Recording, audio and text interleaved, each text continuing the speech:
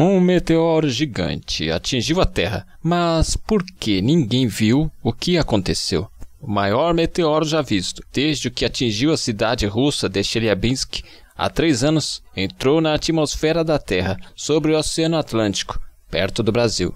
O evento, que só foi divulgado agora, ocorreu às 11h55 do dia 6 de fevereiro. Se uma bola de fogo atinge a Terra e ninguém percebe, é sinal de que corremos risco de algo assim cair sobre nossas cabeças sem ninguém saber?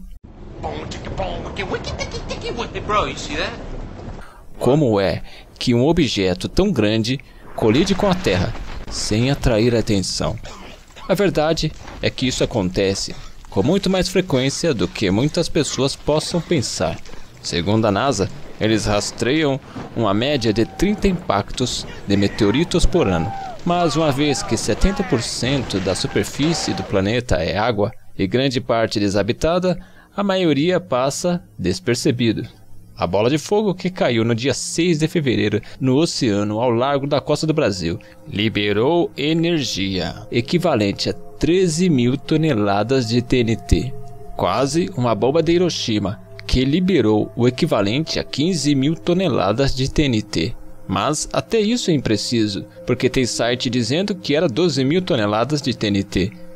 E para você ter uma ideia, o que caiu na Rússia, mesmo caindo em uma área desabitada, o impacto deixou mais de 1.000 pessoas feridas na ocasião, a maioria atingidas por estilhaços de vidro de janelas.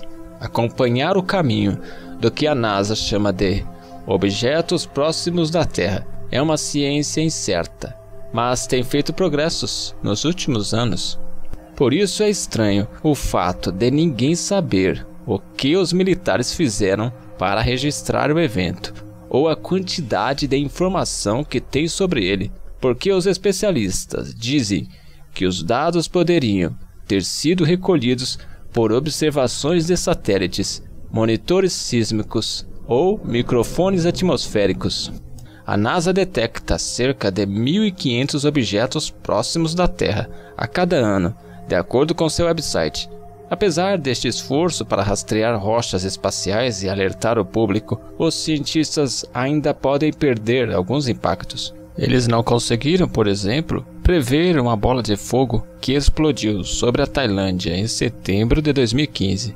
Para eles, eventos de bola de fogo, meteoros esporádicos como este, não há sinal de alerta. Eles acontecem muito rapidamente. No caso deste meteoro, desde que aconteceu durante o dia, ele estava viajando longe do Sol, o que tornaria impossível de detectar com os telescópios.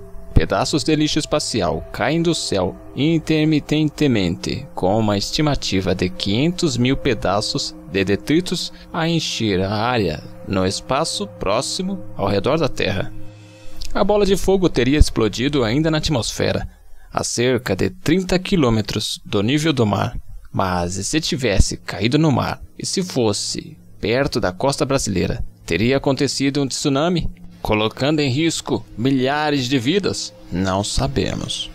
Tudo isso é um grande mistério.